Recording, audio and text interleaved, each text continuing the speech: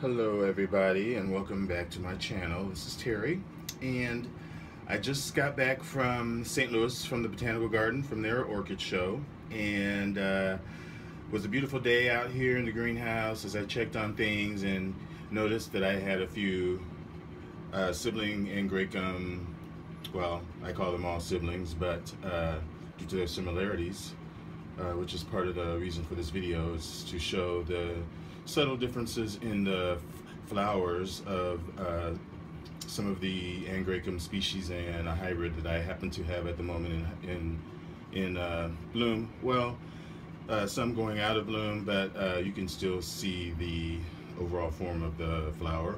What we're looking at right now is a species. This is Angrecum eburnum, otherwise known as superbum. You can see the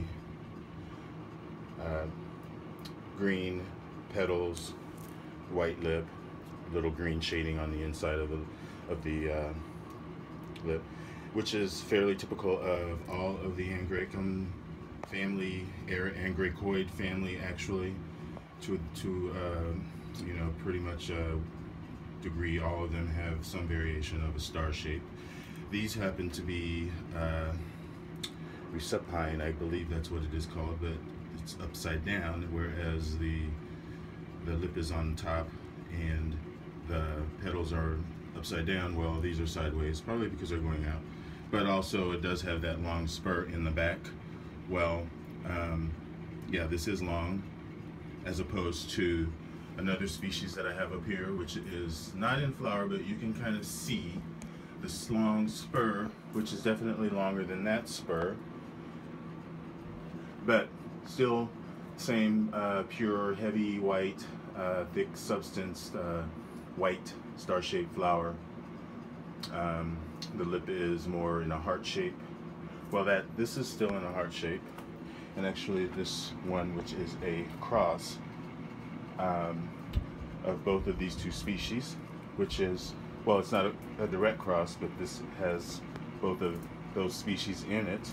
This is Angrecum Alabaster, which is Veichtii times eburnum, and so you can see the similarities in the flowers. Veichtii is actually a cross between sesquipedale and eburnum, so it's a cross between eburnum and sesquipedale. So you can see that the influence of the Veichtii, not the Veichtii, yeah, well, yeah, the Veichtii, but also the eburnum, as far as the spur not being quite as long as what it would be if it were on a sesquipedale, and it still retains that upside down. Also, another thing that is coveted of eburnum is the number of flowers along the spike, whereas sesquipedale generally will have maybe 3 to the most to a spike, but very large flowers, whereas these are more small. All of them are very fragrant at night.